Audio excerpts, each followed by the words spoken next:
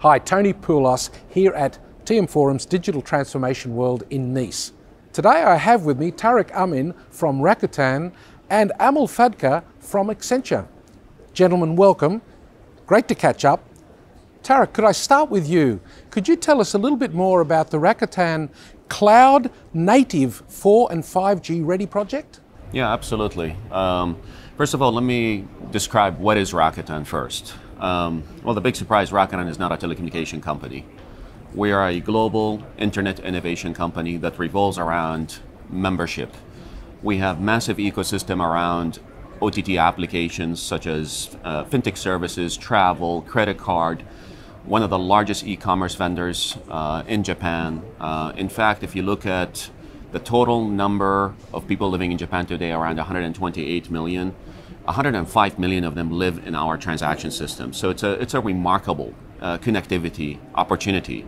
This is the first time to my knowledge that an internet web scale company get into the connectivity business.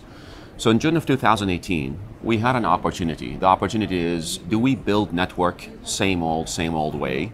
Or do we transform the industry and do something that has never been done before?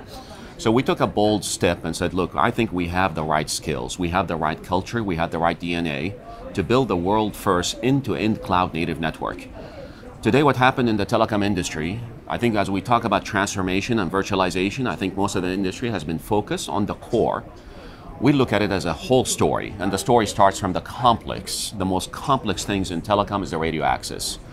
And so we virtualized radio access. We made all the core element, nothing but software workloads sitting on the same horizontal private cloud. On February 4th, this network came alive when we made our first call, and what an emotional day that was. Amol, if I could ask you, what is the importance of the operating model for unlocking the growth and revenue potential of the new technologies that 5G is bringing?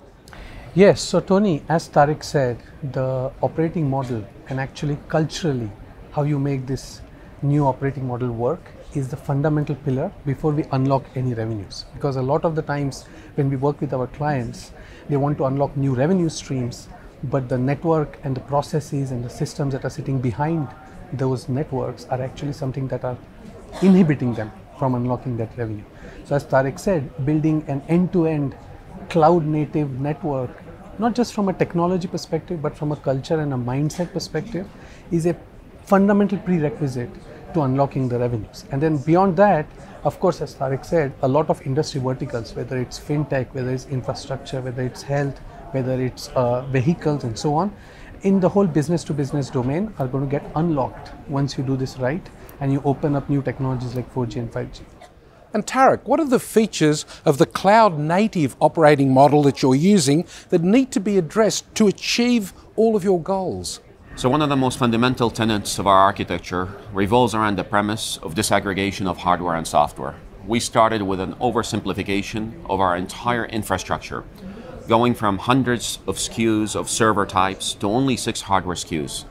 That yields massive efficiency around automation and productivity. Second, one horizontal private cloud serving 2 large data centers and 4,000 edge data centers.